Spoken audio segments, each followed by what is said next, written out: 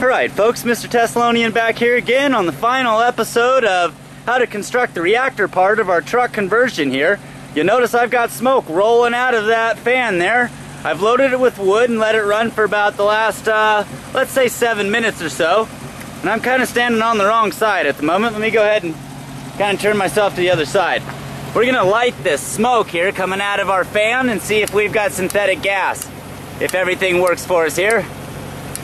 I've got some wind issues and a poor lighter, but there we go. Whoa. It's a heck of a flame once everything works correctly. You can tell that the wind right now is coming right into the end of this thing. Let's see if we can get it to run from this side.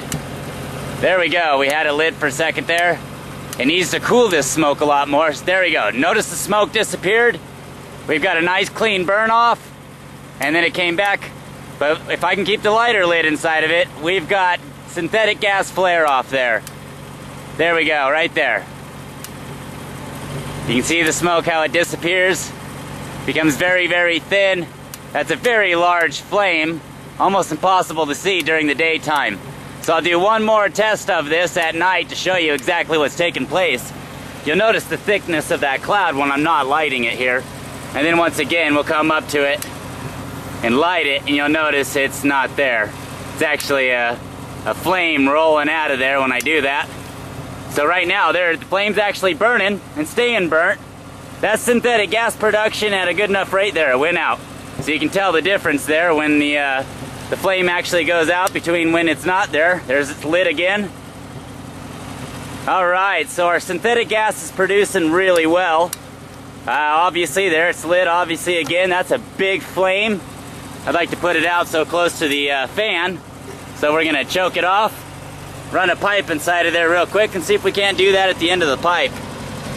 So here we go once again. There we go. We've got great synthetic gas light.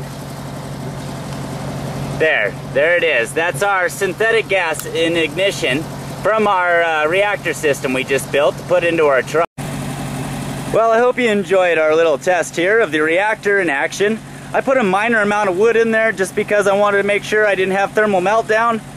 What we're going to do now is let that go ahead and run its course. In the next part of this project, we'll put the radiator, the filters, and everything on the bed of this little love, and we'll get this whole reactor set up in there. This is going to look a little big for this truck, but I like to go big because there's a lot of other things I want to use this for than just this truck. So I hope you enjoyed. Until next time, this is Mr. Thessalonian and the Thessalonian Man Show.